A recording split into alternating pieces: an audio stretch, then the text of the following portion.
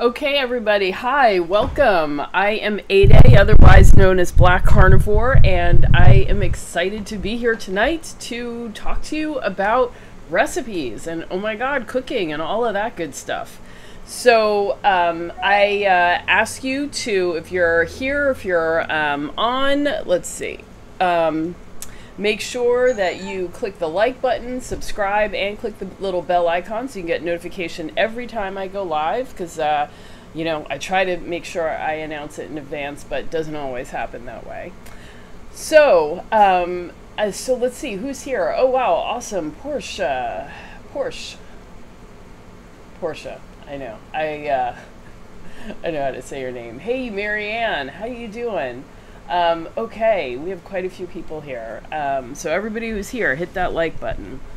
Okay, so what I would like to do, I mean, I hope that you all came with some of your favorite recipes too, because I get questions all the time from people about like what to cook and like meal ideas and some stuff like that. So you know, I might do kind of like a series kind of running through different things and, you know, kind of see what people like. Yeah,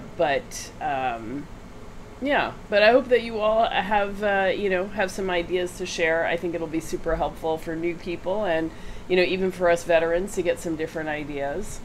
Hey, Abigail, it's great to see you.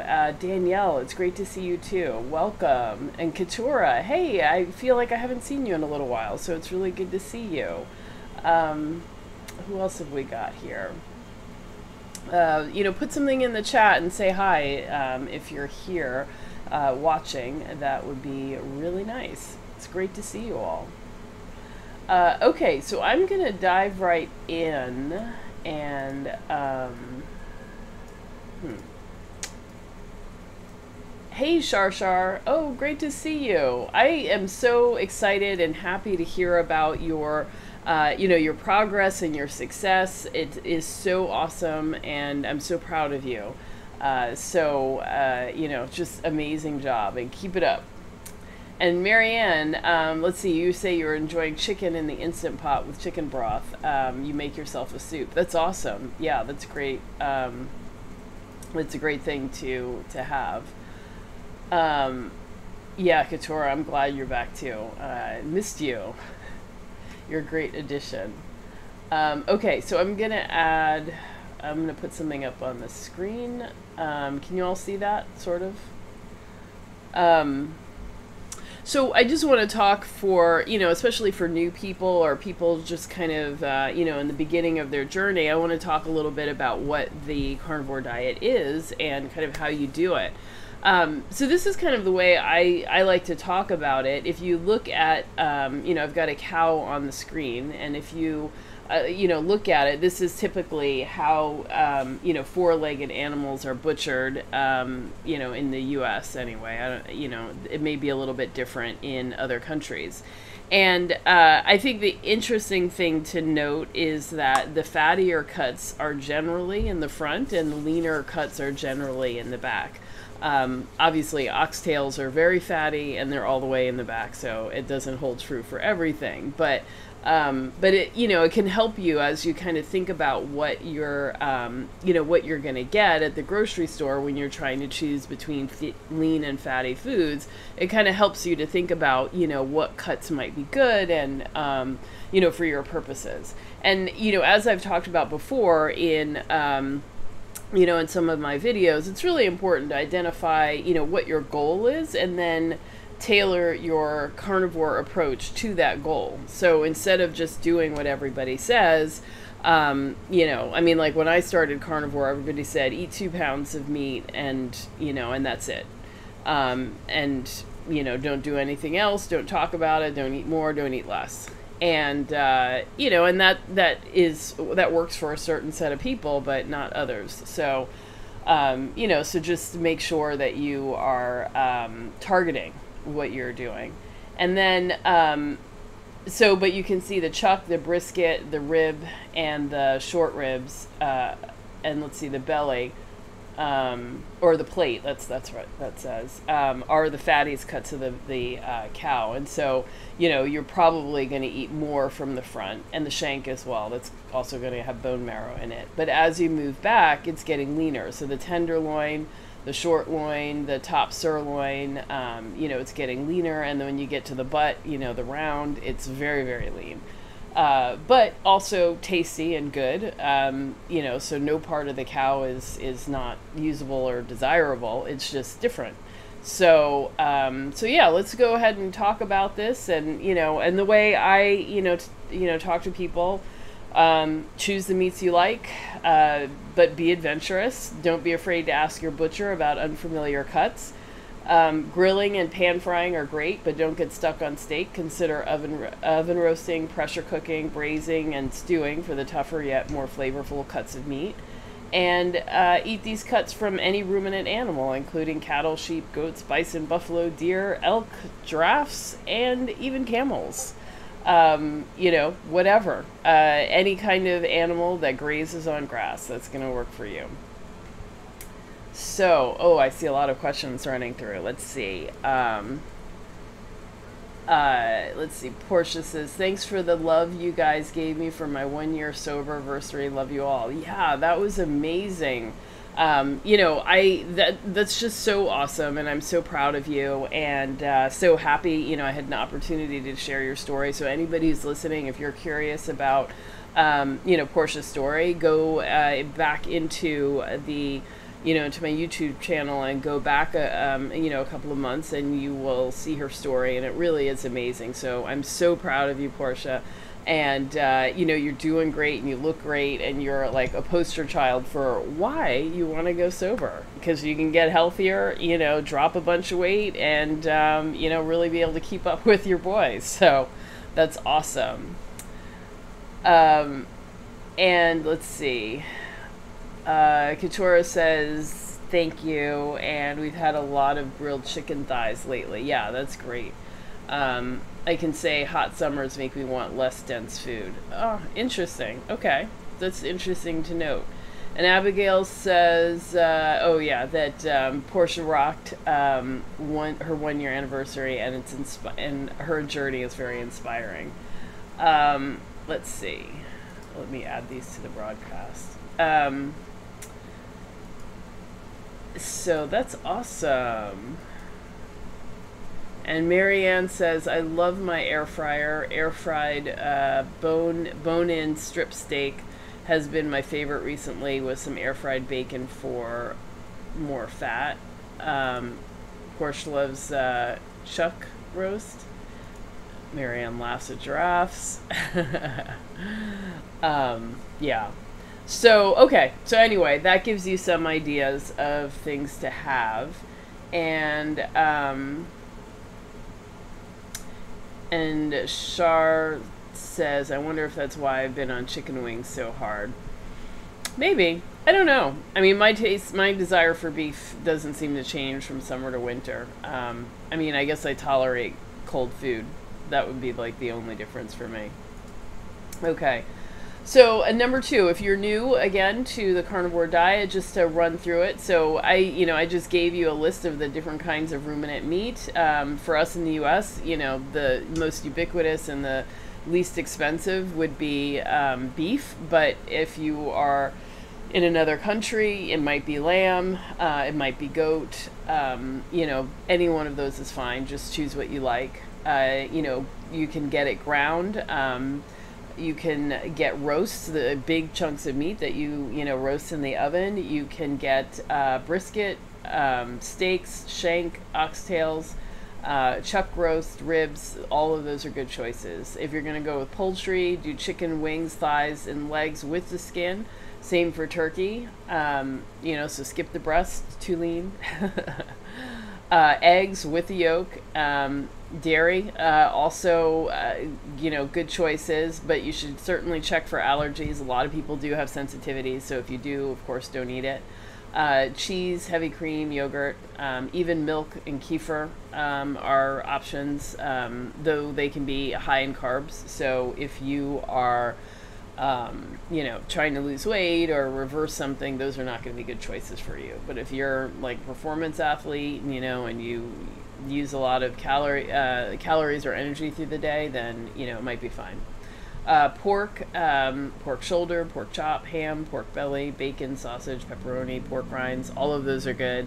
I would caution you not to try to you know, not to rely on processed foods, though. So things like, you know, pepperoni and pork rinds are very processed foods. They're still all animal, but they're very processed, so they don't have a lot of nutrition left.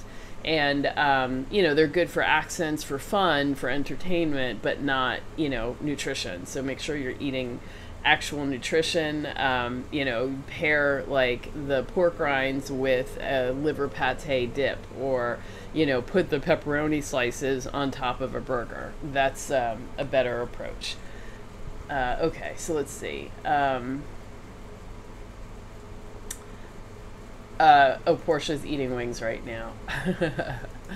Wings do taste good, no doubt. Danielle says, I've been slow cooking oxtails and thin sliced beef short ribs together, off the chain. Wow. If that is a combination, I don't even have the words. It's like hard to come out. But that is like a combination made in heaven. I'm going to have to try that because that really does sound awesome. Yeah, Katura too is bowled over like me. Like, what? That's so good. So good.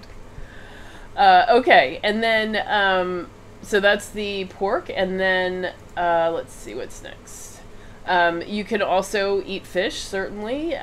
Shrimp, scallops, crab, lobster, oysters, bass, salmon, cod, mackerel, sardines, tuna. Lately I've been eating haddock, which I didn't know I would like, but I do. It's very tasty. So, you know, any kind of fish is fine, you know, as long as you tolerate it or don't have any sensitivity to it. It's very lean, so unless you're trying to go for a lean carnivore, you're probably going to have to add quite a bit of butter or, you know, some kind of fat to it. Another option is to you know, dredge it through, you know, a scrambled egg, and then, you know, dredge it through pork rind crumbs and fry it. And that kind of breading makes it very fatty, and it's delicious, and it tastes just like fried fish. So if that's something that you like, you might really, really enjoy that. So that's my suggestion. Portia made lamb chops for the first time last week and devoured them. So good. Oh my gosh. I'm so glad you finally had lamb chops. They are so good and surprisingly fatty. It's weird. Like beef, you know, gets like trimmed to death, but with with lamb, they don't seem to touch it at all. So it's got, you know, it's very fatty. It's very delicious. And for a while, my supermarket had lamb chops for $9.99 a pound. So I was like, at that price, I'll just buy them all. Thank you. So that's awesome. I think that was right before Easter, and that's when, yeah, that's when you always see like tons of lamb available, and then the rest of the year you kind of have to hunt for it. But yeah. So let's see. So that was fish, and then for fats. Yeah, Portia, that's expensive. Well, $9.99 a pound is cheap where I am. So normally it's like anywhere from $15.99 to $19.99 a pound. So, yeah, so when I saw $9.99, it was like, oh, okay, that's an excellent price. I'm going to go for it. Okay, and Marianne says beef every day is my staple. That she garnishes with eggs, bacon, fish, fresh or tinned, for taste. Yeah, that's a great approach. That's you know, what I love to do, definitely. Studsy Nubian, welcome. It's great. I haven't seen you in a while, and I'm glad you like lamb chops too. Okay, so when you're, you know, on a carnivore diet, you're going to need the fats: butter, tallow, suet, beef fat trimmings, bacon fat, ghee, lard, duck fat, all great choices. You know, whichever ones you like, whichever ones you want to eat, those are good. And, you know, and then for beverages, well, this is what I recommend, and then people do what they want to do. So it's up to you. I still consider you carnivore if you do other things for beverages, but, you know, but it's up to you. So I recommend, black coffee, no cream, black herbal tea, water, still or sparkling, lemon juice can be okay, and bone broth of some kind. And then condiments, mustard, hot sauce, herbs and spices, salt and pepper. Just make sure everything is actually sugar-free. I think I've told you all when I picked up some mustard at the supermarket, and it was the Sir Kensington, and it was supposed to be, very fancy, whatever. And it didn't say anything on the front about being sweet. And then when I got it home, it was so sweet. And I looked at the ingredients, and the second ingredient was honey. So it was some kind of honey mustard without saying so. And so that was a real problem for me. So yeah, not cool. Okay. So here are some high-fat carnivore meal ideas. These are certainly not even all the ones that I eat, but, some things I like. Let me know what you guys have tried, or what kind of meals you've put together, and what you think of these options. I'd love to keep adding to my list. I feel like I have good imagination, but it's always helpful to hear from other people. Let's see. So Marianne says, I'm off the coffee for over a week. That's awesome. I'm so glad that you're doing so well and that you think I'm right. I'm glad that you've unlocked a new level. And Portia recently tried a pate made with duck fat and duck meat and eggs, and it was so good as well. Yeah, the first time I had duck, I was like, wow, this is really good. Like, how did I not know about this? It's really, really good. Okay, there's a bunch of people here, so if you could all click the like button, subscribe, and hit the little bell icon so you get notification every time I go live, I'd really appreciate it. It helps me a lot, and it helps send a message to the YouTube algorithm that this is content that people want, so it can get spread out to more people, right? So I need your help to do that. Okay, so one of my favorites is scrambled eggs and bacon and butter.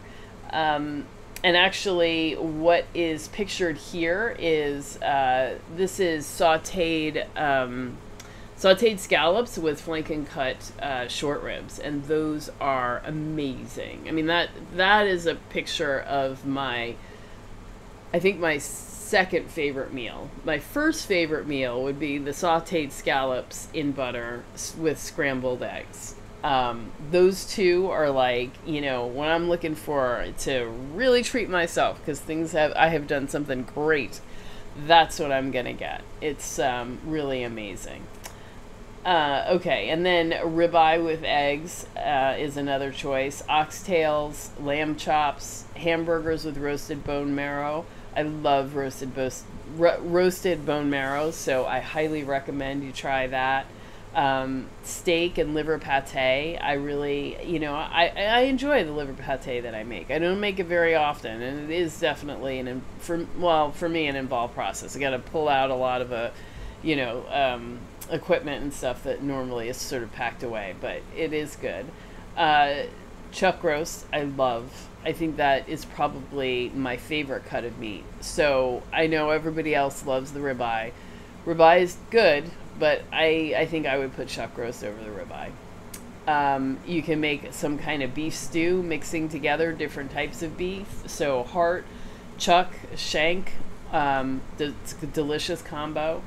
Brisket, that is amazing. I love brisket. Short ribs, any kind of ribs, flank and cut ribs, also awesome. Ossobuco is beef shank, and that's, I love that. It's just amazing, and I make that in the pressure cooker. Just making sure to brown it first. Surf and turf is amazing. So any of these kinds of fish that you like, shrimp, lobster, scallop, salmon, mixed with steak or burgers or some kind of beef, and having that with butter.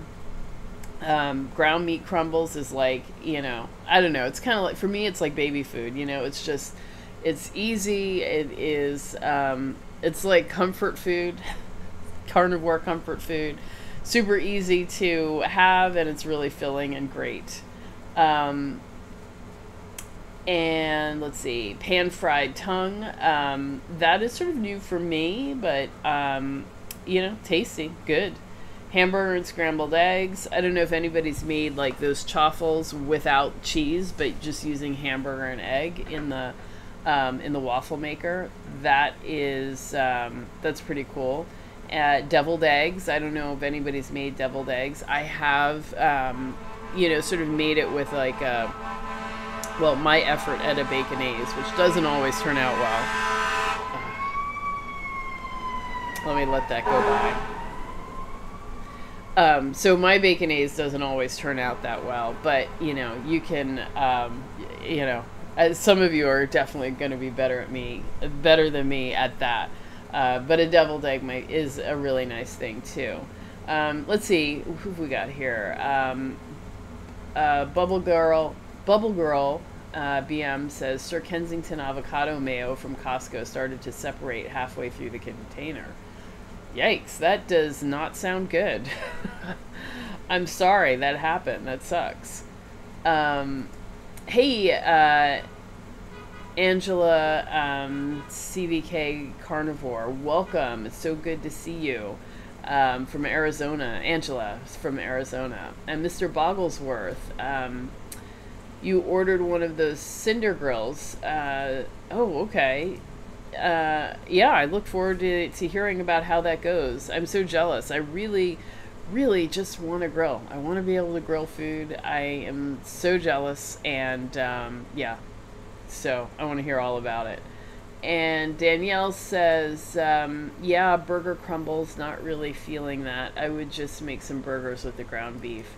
Yeah, I mean, you know, eat it however you like. Different people, you know, have different ways that they like having it. But burger crumbles are, I don't know, I guess I find it quicker to just throw in a pan and it's done pretty quickly. But, yeah, but it is, for me, it's like eating baby food. You know, it really doesn't require a lot of chewing, and it's just perfect. Okay, Portia, oh my god, thank you for the super sticker. I really appreciate it. You know, you guys maybe don't realize how helpful and supportive these stickers and chats are. It really does help me to make sure I can continue to bring content like this that is helpful to all of you. So I encourage you to click that little, I don't know, I think there's a little icon at the bottom of the chat box where that's like a $sign, and you can, you know, purchase a sticker or a super chat and contribute and support the show. Okay, let's see. Hey, Paulette Stansel. I'm always, you know, I'm always trying to let you know when I'm on Clubhouse, to ping you in, but I think you have your notifications turned off. So, you know, just to let you know. And Cute Lady Corpru, great, oh my gosh, it's so awesome to see everybody. I feel like, wow, we've got like some regulars who have come back after a long while, so it is awesome to see you guys. Okay, so these were some of the meal ideas that I was thinking about. Angela, you love burger crumbles too. 6 out of 7 days, yeah. I can go many days before, you know, I want to switch to something else. Okay, and so I wanted to talk a little bit about some of the cooking techniques, because I think this is a question that a lot of people have, or maybe don't quite realize. Oh, that's so cute. DC Lady for Life says, not to change the subject, but when is the purple hair coming back? Oh, thank you. I really appreciate that. I don't know. I have the stuff. I mean, you know, I had a red, you know, a red patch a couple of days ago as well. So I'm sure it'll be back this week. I will definitely make sure there is a video out or a picture out so that you can see. And Marianne, thanks for the super sticker, $5. That is so awesome. Thank you so much. And I love the little dog clapping. Thank you. Okay, so, but let's talk about the cooking method. So braising is like a wet method of cooking. I kind of divide the cooking methods into wet and dry, and or frying, which is well, I mean, cooking in oil. So you know, and different cuts of meat I think do better in their wet version versus their dry version, but it's also, you know, has to do with your taste. For a long time I did a lot of braising, stewing, slow cooking, pressure cooking, and you know, and I enjoyed it, but then I kind of got to the point where I kind of prefer a drier and more yeah, like a dry meat, you know, not wet. And so it's just, you know, kind of a different texture. Like if you think about how would I explain it? Like, well, so, well, I'm going to go through it, but let me get back here to braising. So I wrote down, you know, sort of the definition, but basically braising involves pan searing to brown, you know, the exterior of the meat, and then putting it in like a Dutch oven, a slow cooker, or even a pressure cooker, and cooking it like that. So a pressure cooker is not as long, but because the meat is being cooked under pressure, it you know, mimics what would happen over a length of time. So I think that pressure cooking would fall in the braising category, but it doesn't take as long. And you know what is so part of what's so great about it is it seems to work best on the cuts of meat that have that are tough but have a lot of collagen and let's see, what is it? Collagen and connective tissue, and the gelatinous kind of stuff in it that you know, makes the sauce kind of thick and kind of sticky. So the cuts of meat that have that really seem to do best in braising, because it turns that water into or the, you know, the moisture in that cooking method into a really thick and delicious gravy. So you think about things like oxtails and the things that you might cook in your slow cooker, you know, various kinds of stews with chuck roasts, or you know, cooking briskets. Those things seem to do really well in that kind of method. So that is one of my, I mean, it's certainly an easy way to cook. You know, it can go on for a long time without your having to be involved at all.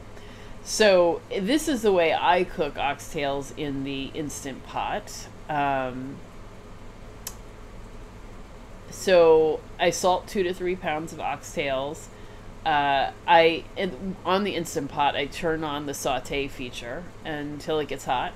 And then I add a little tallow, and I sear the oxtails in the saute mode in the pot, you know, over several batches. You know, if you've got 3 pounds of oxtails, it can take a lot of batches. And then I add all the oxtails back into the pot, and then I add either water, or if I have a couple of ice cubes of bone broth that, you know, I've told you before how I freeze it in ice cube trays. I add that to the Instant Pot until I've got, you know, until the meat is sitting in about 2 inches of water or liquid. And then I cover and cook on high pressure for 75 minutes. So that is a longer time than I think you'll read most places, but I feel like when I've cooked it for less, like it hasn't had that fall off the bone texture.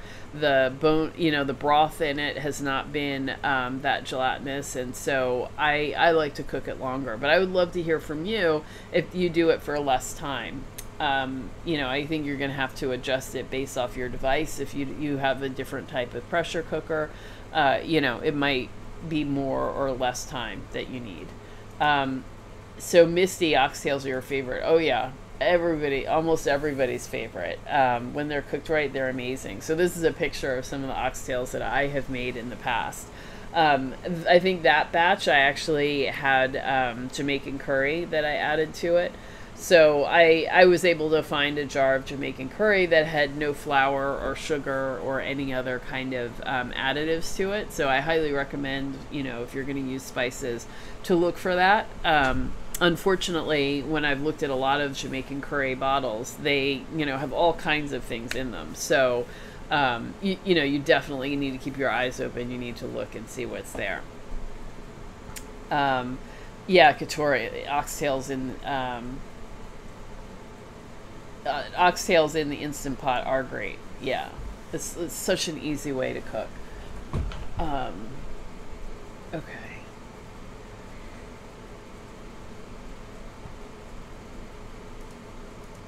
And so then roasting is the opposite approach of the braising. So that's like a wet, a wet approach. So oven roasting requires cooking food in an uncovered pan in the oven, and it's a dry cooking technique. And basically hot air is circulating around it and cooking it. And depending on the type of food that you're cooking, you'll do it at a low heat, a moderate heat, or even a high heat. So like roasted bone marrow, I do at 450 degrees for 15 minutes. It does best at a high heat. Now what's pictured here is a rump roast, which if you remember that picture I showed you of the cow, it's like the butt of the cow. So this is like a super lean and tough cut of meat, but it's really good. So this one, I think it was almost like, I don't know, it might have been like 6 pounds or maybe even 8 pounds. This was a big chunk of meat. And I seared the exterior, and then I put it in the oven at 170 degrees Fahrenheit. I didn't even really realize my oven went that low. And I cooked this for 8 hours until it was, I think, 135 degrees inside, which makes it, I think, medium rare. So you can see it's really, really pink. But to me, it was like, oh, this is roast beef. It's like, the rump is not that exotic. This is roast beef. I know what this is. So I highly recommend that you give it a try. It is very, very lean, but like if you have been missing sandwiches, everybody loves that protein sparing modified fast bread that Maria Emmerich has created a recipe for. Slice up some of this, put it on that bread with a little mustard or horseradish, or even make some baconaise, and you've got like a solid sandwich if you like sandwiches.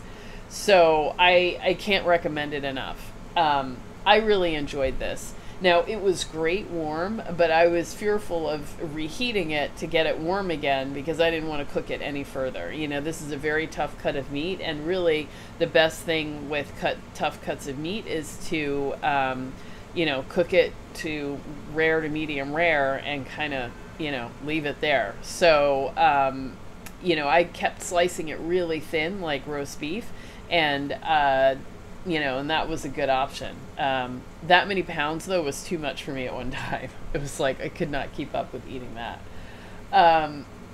Okay, let's see. Anna from New Zealand. Hey, welcome. So glad to see you. And Misty says you're going to try 75 minutes. Your Ninja Foodie, you usually cook it for 1 hour, but it doesn't fall off the bone very easy, though. Oh, yeah. Then it definitely needs more time. I don't know. I mean, try 75 minutes, maybe even go longer. I mean, I don't know that there's, harm in going longer, but I like it fall off the bone. And the bones get so soft that, even I can chew on them, but when I give them to my dog, like, she just eats them like they're grapes or something. Just chews right through them and they're gone in a few minutes. Char loves air-fried liver. Good. I am so impressed by your, how open you are to different types of foods. A lot of people are very squeamish, so that's awesome. And Danielle says, I love to butterfly a whole chicken and roast it in the oven. Makes the skin nice and crispy. Oh, yeah, absolutely. What do they call that? I think it's called spatchcock, or...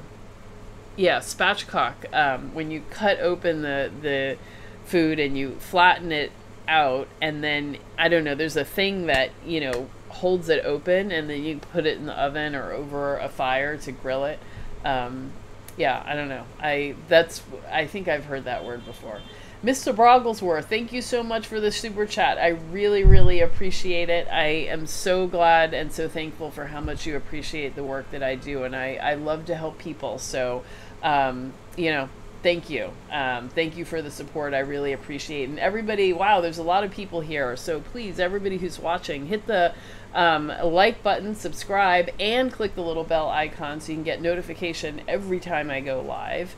And, you know, and I just really appreciate the support. Now, I did not get to make another commercial for this week, but look forward to more of that in the future, because it was really fun to make something that was a little bit different, and I really enjoyed it. So I would, you know, I'm definitely going to make more. But I do want to take a moment to let you know about Bel Campo. So there are these, you know, a grass-fed, grass-finished, regenerative farms in California, and they, you know, they create or they sell the, you know, really good quality, high quality grass-fed meat and pastured pork and chicken and so on. So I highly recommend, if you are looking for some, you know, really good quality meats, that you check them out. So if you use my code ADAY10, you know, ADAY and the number 10, you'll get 10% off of your order, of every order. And, you know, and they have a lot of really good stuff. So if you're, you know, and it's not always easy to find, especially things like pastured pork, you know, where you have pigs who are raised in a more humane way and have access to sunlight. Because remember, you know, pork can actually be a really good meat for us, but when they're raised in cages in the dark or inside, you know, their skin is not getting access to sunlight, and so they're not producing the kind of vitamin D that you would normally get if you were eating, you know, pigs that were raised outside. And, you know, and as far as chickens go, you know, I think that they're still using vegetarian feed, but the chickens are also outside. They're, you know, they're also foraging for their own food. So it's not entirely like, you know, they're eating, you know, that they're eating, you know, just feed and all sitting on top of one another in cages. I can definitely tell they're, you know, it definitely has a different taste and texture from Purdue. So it's clear that this is, you know, pastured chicken, let's just say. So perhaps a little tougher, but it's okay, because it's, you know, it's good, better for you. So if you're like chicken, definitely check it out. And yeah, and they have some good products. So use my code and check them out, and let me know what you think. So most of the meat here is from Bel Campo, but I think this roast that I'm talking about here, this rump roast, was from Whole Foods. And the reason I got it actually was that one day I was looking on Whole Foods website, and they were having a sale on rump roast for $4.41 a pound. So I was like, great, I'll buy 20 pounds. Not really thinking about what that actually looked like. So I got a couple of these giant, you know, giant loaves, but you know, it was worth it. I really did I enjoyed the food. It was good. And I definitely see that this method of roasting it was the only way to do it. It would not have turned out well if I had tried to, I don't think it would have turned out well if I tried to cook it in the pressure cooker, because there's not enough fat and connective tissue in it to give it, you know, that velvety texture that you get from, you know, the sauce and the gravy that you get when you're cooking short ribs or oxtails. So it just would have been simultaneously dry and wet, if that makes sense to you. I don't think it would be good. So that's my recommendation. Let's see. Marianne asks if anyone has experience with the protein-sparing modified bread. So many people are loving it, loving it, loving it. So I hear and see people posting pictures and talking about it all the time. So I gotta say, you gotta try it. I definitely think it is worth trying. If you like bread, you should, well, let's say, if you like bread, you should try it. If you love bread, you might not want to, because I hear it's very, very much like bread, and so it might make you desire and crave bread more, if that makes any sense to you. So that would be my approach or my thinking about it.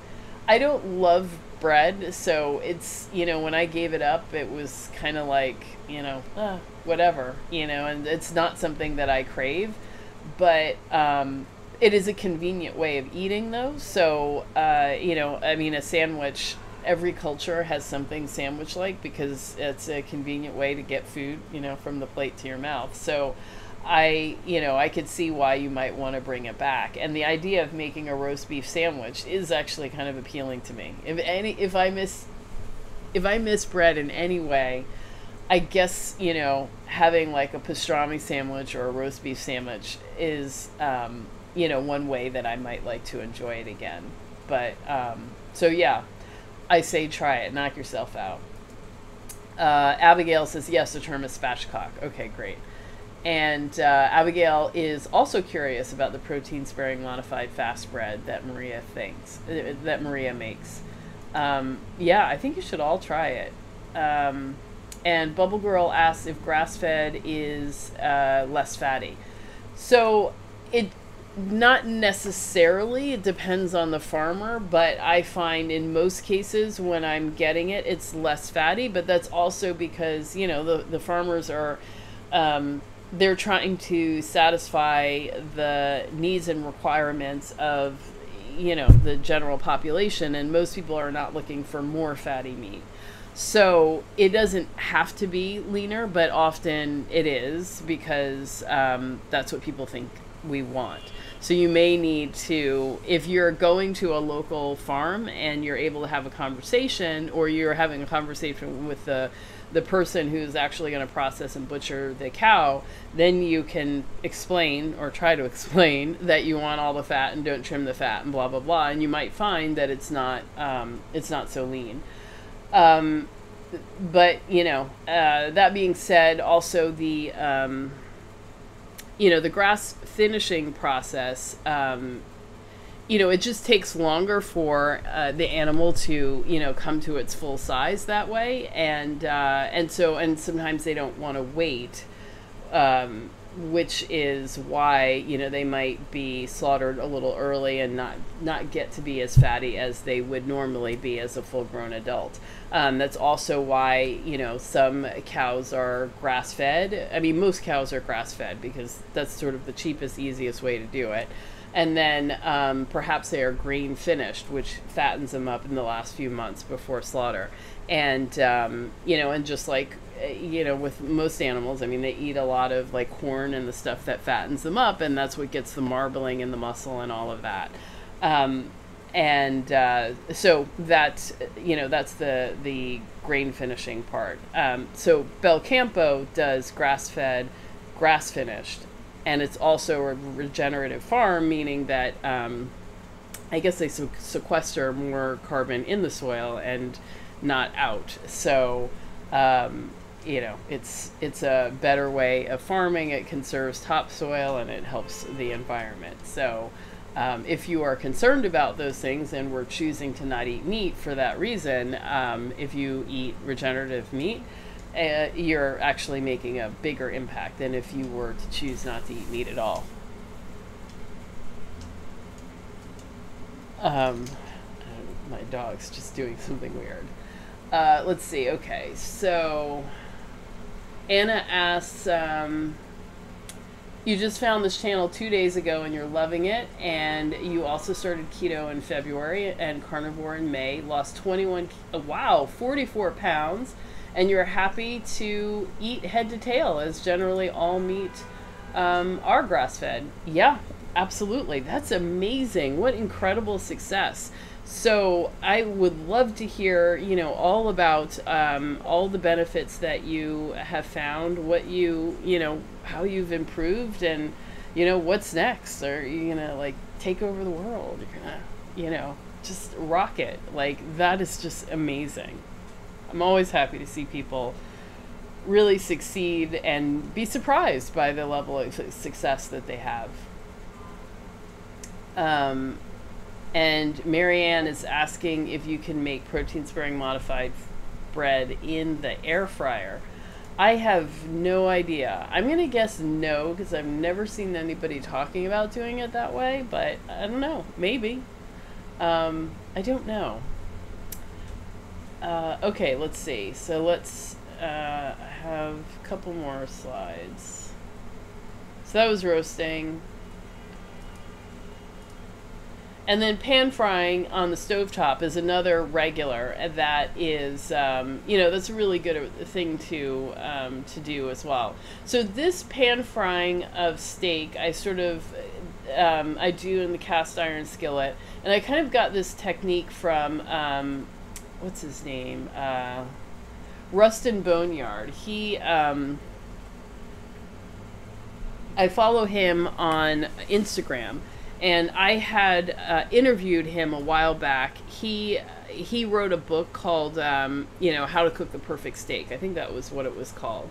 And, and so it was really helpful. And so I did this interview with him to learn more about how to cook the perfect steak and then learn more about his story. He was carnivore for a long time and then added back a little bit of fruits and vegetables because, he just kind of got too thin on carnivore. So, so it was interesting to hear his story. So I recommend you go back and you listen to that interview as well, or check out his book.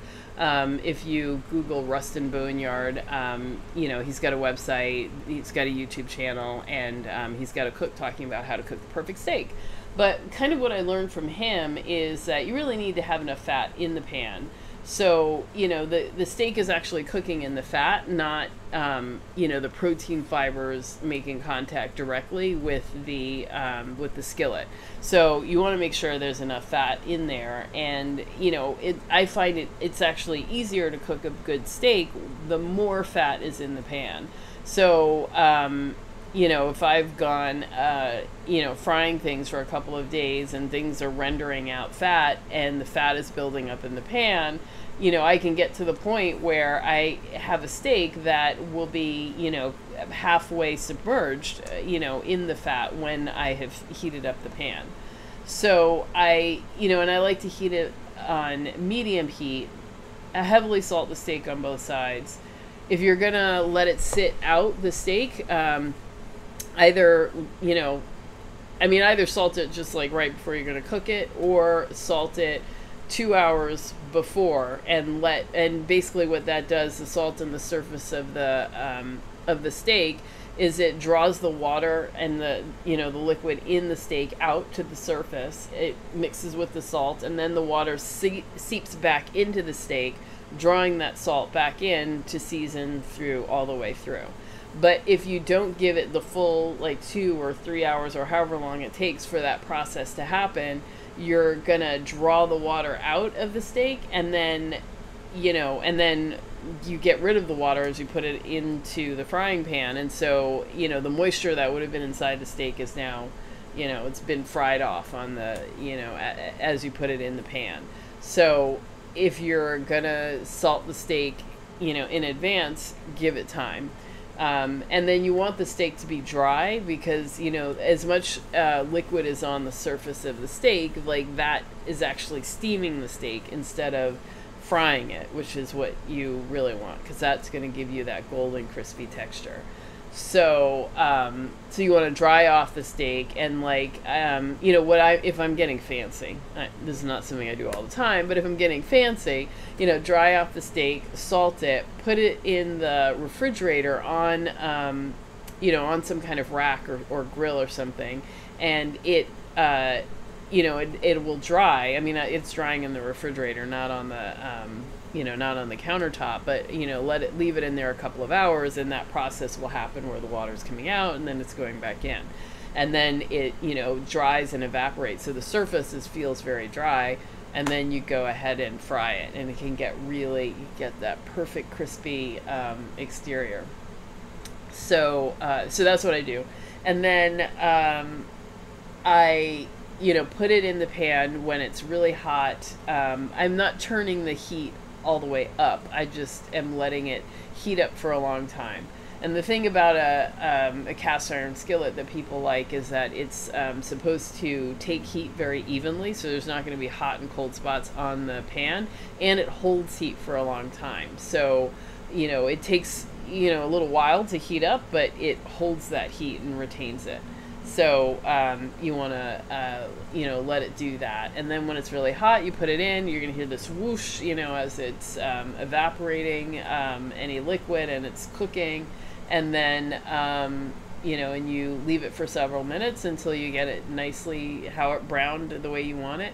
And, turn it over and do it again. And then if it's a very thick steak, you might want to leave it longer, or you might need to finish it in the oven if you want it more cooked.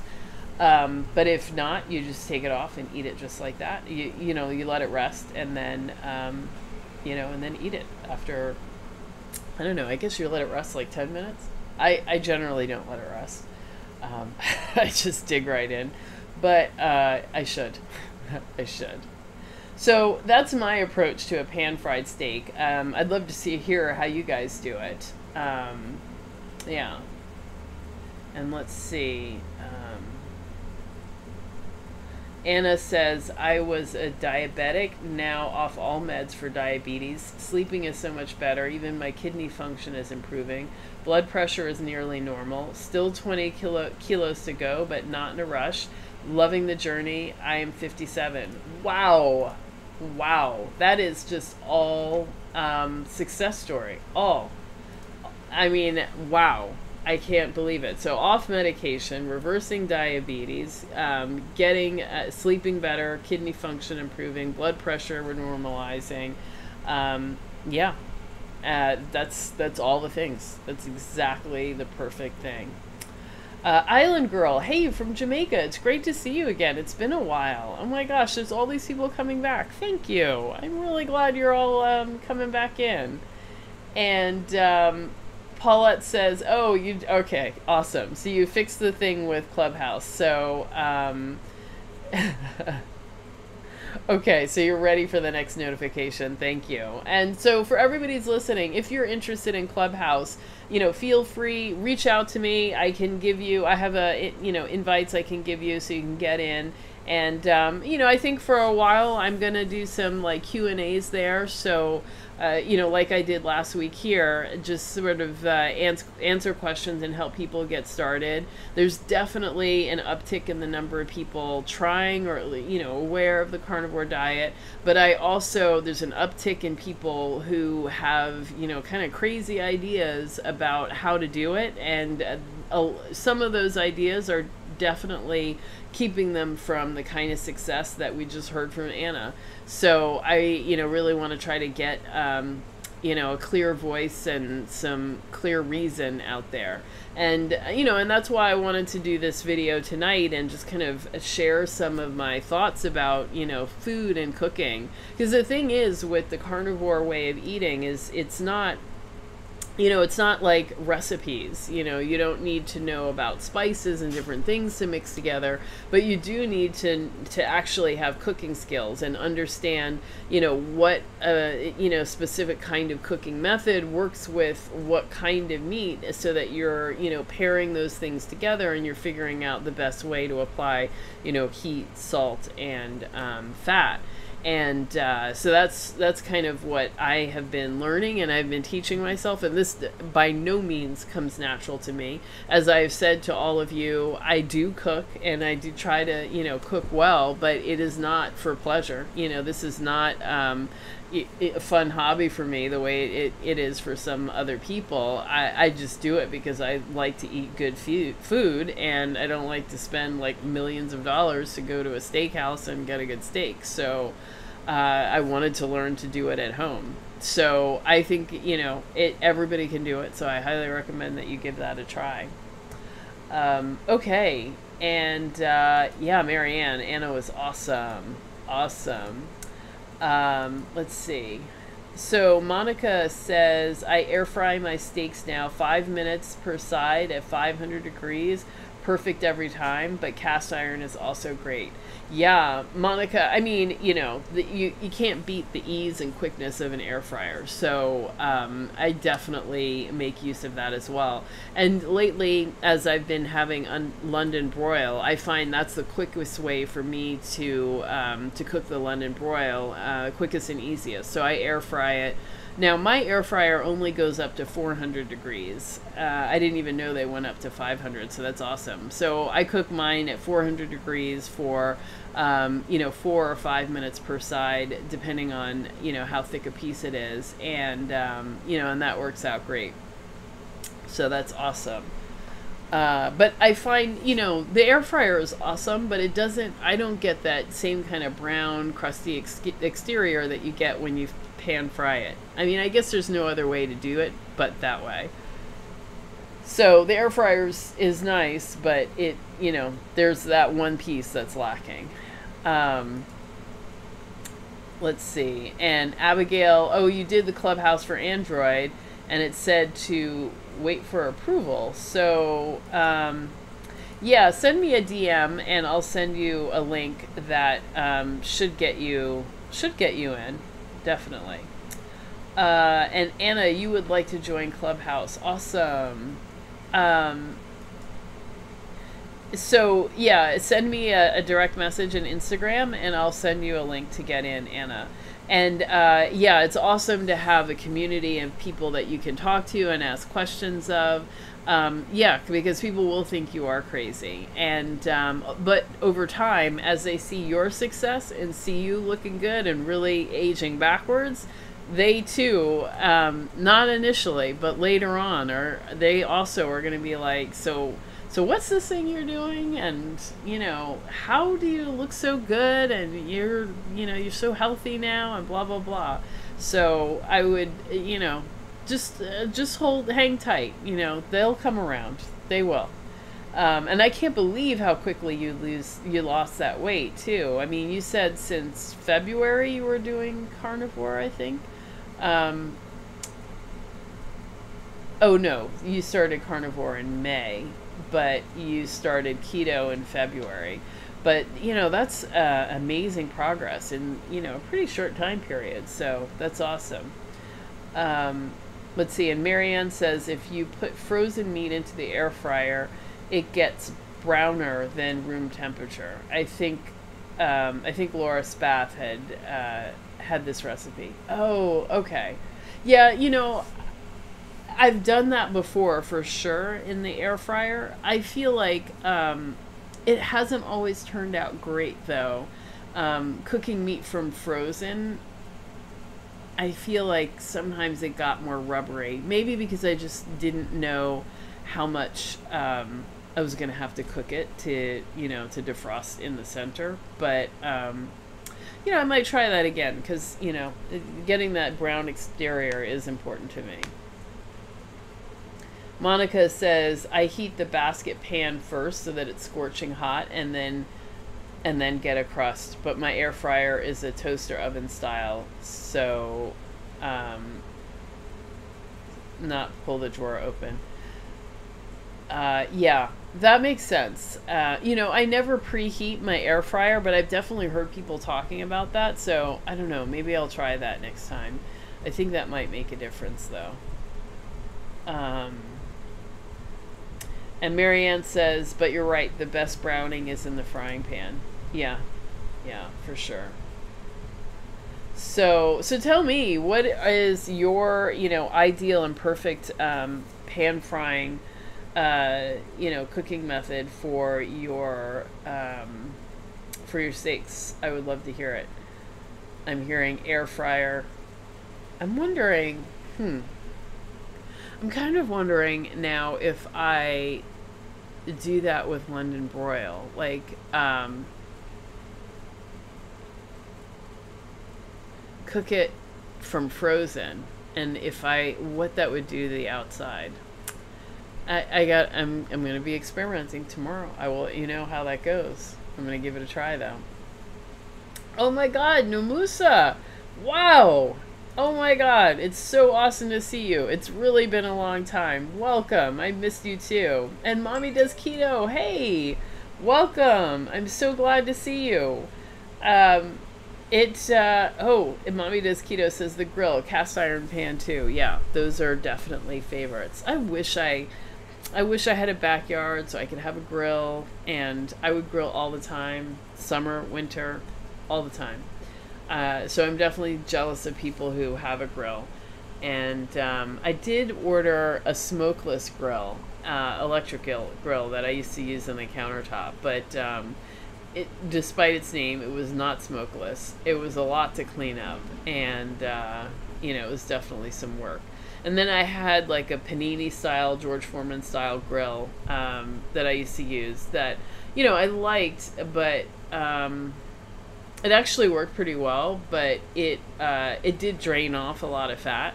So when I was trying to capture the rendered fat, that was a problem. Although now, come to think of it, since I'm trying, different things, maybe I will, maybe I'll pull it out again, because it was a great and easy way to cook burgers and sausage and that kind of thing.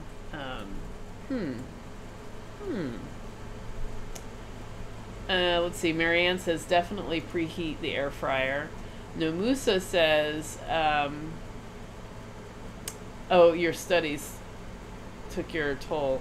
Yeah, I forget. What were you in school for? Please let us know. And Abigail says, at the moment I'm cooking my proteins in the sous vide and then pan-searing or broiling in the oven to finish it off. Yeah, perfect. So how long are you leaving them in the sous vide? I mean, I feel like I've chosen things that were perhaps epically long, but the food has just been, going too long. So let me know.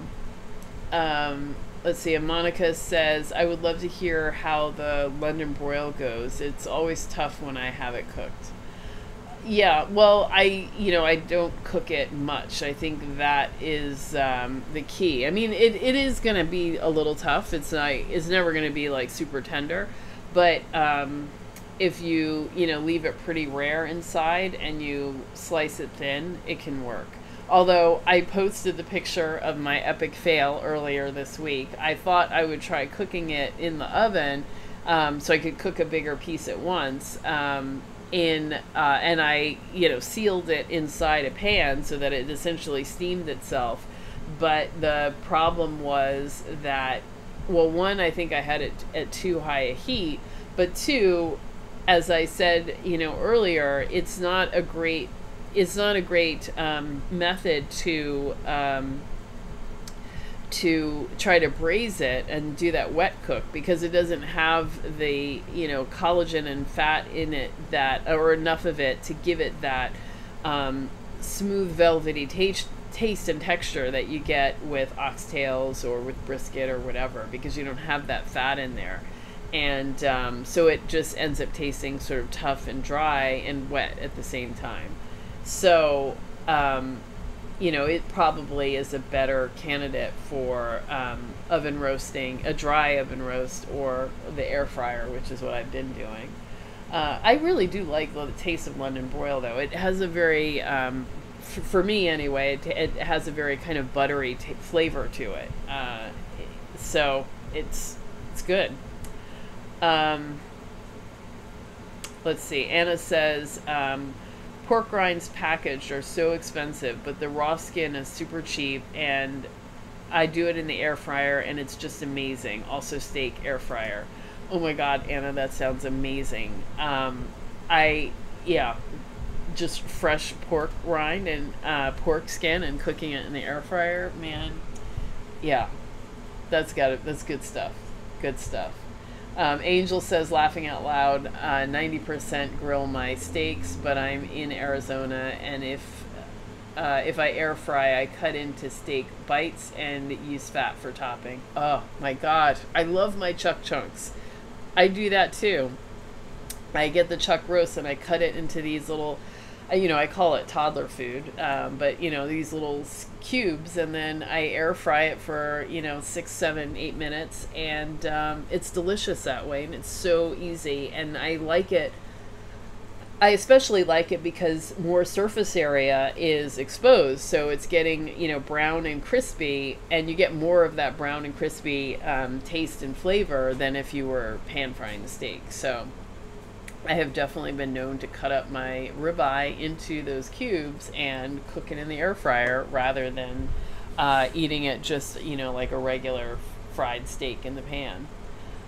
Okay, so oh, Namusa, you're getting your master's as a nurse practitioner, and your last exam is on Monday. Well, congratulations. I hope that eating carnivore really helped you with the mental acuity and the memory and the ease of studying, and I wish you the best of luck, and I know you're going to do great. I am, stoked, and I'm excited to hear about your success. Let's see. Angela says some steak bites I cook rare, and some I make really crispy. Really hits all my cravings in my air fryer. I 100% agree. You and I of the same mind. Totally agree. Island Girl, yes, congratulations to Nomusa. And Mar L, yes, great idea. And she also says congratulations to Nomusa. Mommy Does Keto says making stewed oxtails and tripe tomorrow. Wow. Wow. Well, I'd love to hear how the tripe goes and what you think of it. It's delicious stuff, so that's awesome. Let's see. And Abigail says depends on the cuts. Steaks 1 hour, pork chops 2 hours, beef roast, of course, 18 hours to 24 hours for pork butts. 4 hours for fish, and hamburgers 45 minutes. Yes. Okay, that's not so bad. That's, well, I don't know. I guess some of it is long. 18 to 24 hours is long, but cool. Well, I'd love to see some pictures. I'm going to have to make sure I follow you on Instagram and look at your posts. Okay, Mommy Does Keto says, oh my God, Anna, I'm going to make the pork skins. Sounds delicious. Yes, indeed. And Shar says, I've started using a sous vide. Awesome. Fantastic. So definitely let me know what you think of it and what are the things that you're cooking in it. And let's see, Abigail says it lessens the time in the kitchen, especially when dealing with a 20-month-old. Yeah, so the less time you spend cooking and like actually paying attention to the food, the better. So yeah. Okay.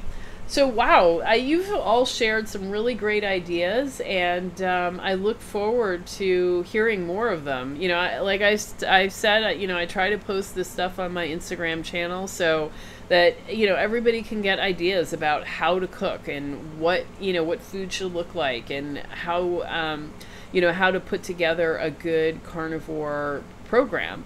And, you know, I just want you to know there's a lot of food in the world. You do not have to eat only ribeye or only hamburger. Those are both delicious foods, but there's like a lot of things out there, and, you know, lots of things to try. Cooking doesn't have to be super hard and complicated. You just want to pair, you know, the right method with the right cut of meat. And I hope that we talked about that tonight, and you kind of got a good sense of what, you know, what the right cut of meat is for the you know, and the right cooking method. And I hope that you kind of got the sense that it's okay to try and eat lean meats as well. So they're all good, and, you know, you can pair them in different ways so that you get the fat that you're looking for. You know, it doesn't all have to be one type of meat, and, you know, mix it up, try some different stuff. And man, I did not even get into talking about the organ meats. So I want to hear, well, how Mommy Does Keto's tripe turns out. And I think somebody else had talked about eating, well, skin. I mean, I guess that's an organ meat as well. So, but, you know, skin is, we all know how delicious that's going to be. But so we'll have to do on another show some of the organs.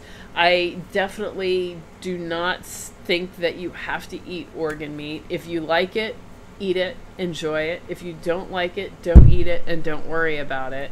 Try it every 6 months and see if your tastes have changed. Maybe it will, and maybe you'll like it, but, you know, maybe you won't like it, and it's fine. You don't need to eat it if you don't like it. I hate to see people, you know, trying to force down stuff thinking that it's going to be good and beneficial. If your body is sending you a signal, I hate this, listen.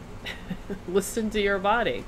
But likely your taste will change, and you likely will get to the point where you don't hate it. And you know, maybe you crave it every now and then, you eat it, and then you don't crave it again for, you know, weeks or months. That's a sign too, you know, that's a sign there was something in it that you needed, and then you got it and you're topped up and you don't need it so anymore. So, you know, so I would say just kind of take your time, relax, enjoy it. Like, that's the thing about the carnivore path, is you're meant to enjoy it and have fun with it. So those are my words of wisdom and my recommendations. Let's see. And oh, Mara L, you were looking at one of my earlier videos, and then I came up live. So awesome. I love it when you know, people are new and jump in for the first time. So welcome. I really appreciate it.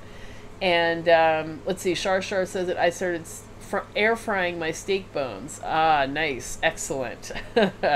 So does that mean you continue to gnaw on them, or you know, your pet gets to eat them? I know my dog doesn't like it when I eat bones, because I'm sure she's like, this is my food. What are you doing? Don't eat my food. Give it to me. So there you go. And Nomusa loves organ meats. Yes. Mar L says, I'm doing a brisket in the oven right now. First brisket, right pounds after, I don't know, let's see, maybe 8 pounds after trimming off 3.75 pounds of fat. Hope it turns out. Oh man, you trimmed off all that fat. Oh, if only I could find a brisket with that much fat on it, I would just be in heaven. Unfortunately, the ones I find are often very, very trimmed, and I'm like, do you understand that this is like a fatty cut of meat? Like, where is all the fat that you cut off? So I'm very jealous, but anyway, enjoy. I hope it turns out good. I hope you like how you made it. Let's see. Anna says, at Mommy Does Keto, please do a tripe video. I have not eaten it since I was a kid. Loving bacon and liver pate. Excellent. Yeah. Yes, please, at Mommy Does Keto, please make a video of how you make the tripe. That would be super helpful. Island Girl says, organ meat, affordable in Jamaica, only beef liver for me. Okay, yeah, that's fine. If you like it and, you know, you have access to it, great. You know, liver is commonly eaten in a lot of places, so it's a good, yeah, it's a good choice. And Mommy Does Keto, yes, you're going to film it. Awesome. So everybody, you know, follow her and, you know, and be ready to see this video, because I think it's going to be very interesting. Oh, large picture. Hey, welcome. I'm so glad you made it. I know we're coming up on the end, but I'm so glad you all made it here. I've had a great time tonight talking, and this has really been helpful to, you know, for me to pull my thoughts together and put up some of these recipes. There's many more recipes that I didn't yet put up, so I don't know, maybe we'll do this again, and you know, and maybe I'll ask you guys to, if you can, you know, send a DM in Instagram, or, you know, send a message somehow of some of your favorite recipes so that we can go ahead and share them. And that protein sparing modified bread, sorry, I should really make that. I should just really go ahead and make it at least once. I know everybody else loves it and they're making it all the time. I just, you know, I just haven't done it, but I probably should just go ahead and do it. So perhaps I will, and I'll let you guys know what I think.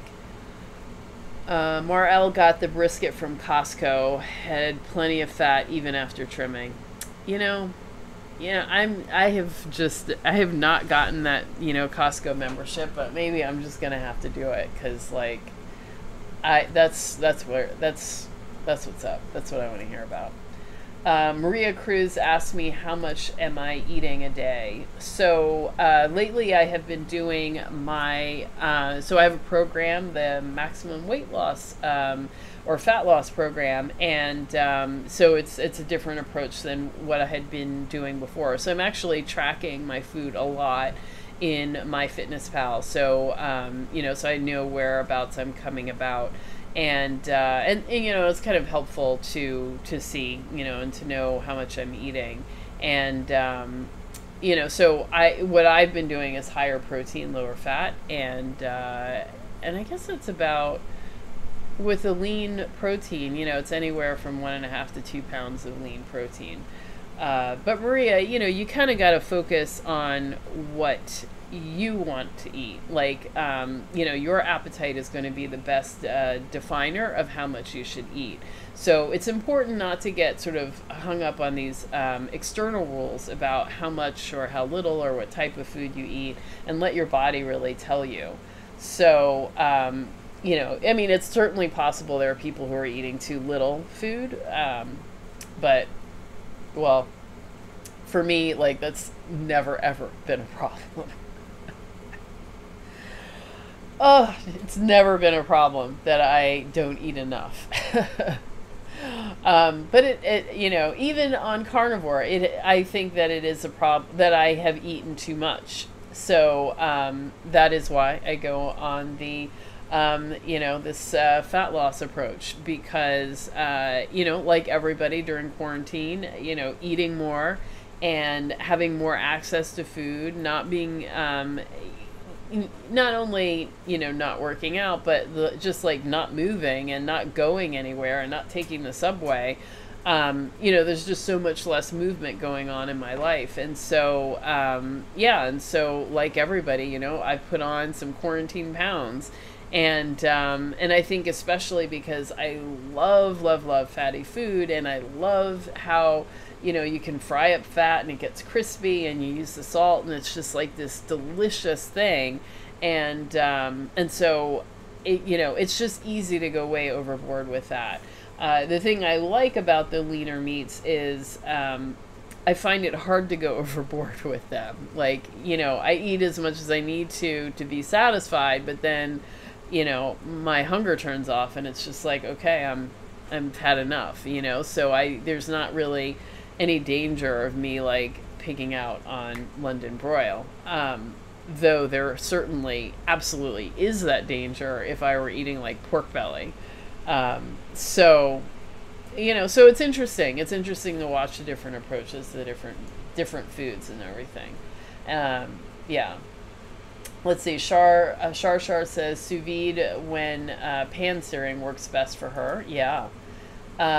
Paulette, I do have a liver pate recipe. I didn't, you know, put it, you know, so that I could put it up on the screen, but it is somewhere in, I think it's somewhere in my Instagram, but I will have to post it again. But basically, I saute a pound of liver, and then put it in the food processor. I add a pound of whatever kind of fat, and usually I would mix it up so it's a combination of fats, but I would urge you to put more tallow or suet or whatever, you know, whatever fat you're going to put than butter, because butter melts so quickly. I've made pate with just butter, but like as soon as it touches even a warm plate, the whole thing goes, you know, it just melts out completely. So I would encourage you to use, you know, a firmer fat that doesn't do that. And Bubble Girl says a Costco pork belly. Yeah, Costco is where it's at, I guess. And Anna looking forward to Costco coming to New Zealand next year. Yeah. So Danielle, Costco, yeah, definitely has some good stuff. So it's a good place to look. And yeah, congrats again to Nomusa. Monica says Becky Niles on YouTube makes a carnivore bread with carnivore crisp that I want to try. Oh, wow. Okay, I totally got to hear about that. I can't even imagine how you would make, or are you saying she makes a protein sparing modified fast bread and adds like flecks of the carnivore crisp in it so that it's a crunchy bread, or I don't know. I want to hear all about all of those things. Yeah. Let's see. Mommy Does Keto says, yeah, under eating has never been my issue either. And Anna says, Paulette Stencil, I fry about a pound each of bacon and liver, lamb, beef, or chicken, then add a couple of ounces of butter and some cream, and then blend with a stick blender and salt to taste. Oh yeah, I forgot. I salt my pate heavily. It really does taste better to me, like when it's got a lot of salt in it. And this is one place where I do need spice. So onion powder. It doesn't have to be a lot, like a teaspoon in that pound, but there's something about the onion powder that really helps the taste to blossom and really taste better. So that's my recommendation. And let's see. Awesome. All right, so I think we learned a lot tonight, and we got a lot of good information. So if you like the video, again, hit the thumbs up, like, subscribe, share it with somebody, share it with people who like to cook, who might have missed it tonight. I would really appreciate you getting the word out there. And, you know, and make sure that you check out Bel Campo and use my code 8A10. You'll get 10% off your order. And yeah, I had a great time tonight. Thank you so much for being here. And, you know, I'm going to wrap up now, and I will see you all next week. And I think next week I'm going to flip back and do, you know, just like the Q&As, like we did last week. So bring your questions, bring new people, bring people who are beginners who need answers, and we'll go through it. Let's see, Wendy says, I love to mix ground beef with ground lamb. Oh, yeah, I've never done that, but that sounds amazing. Why have I not done that before? I'm totally going to do that. And Paulette says, organ meats cured your anemia. 100%. Like, there's no better source of iron. Yeah, so, yeah, if you have anemia, you gotta stomach it, and you gotta swallow the, you know, some liver down. And I don't think it even takes more than a couple weeks even. But you got to do it. Anna says also, if you sear your air fried steak, or smear your air fried steak with the pate for the last minute of cooking, it makes the best crust. Oh, interesting. That is an excellent idea. Excellent.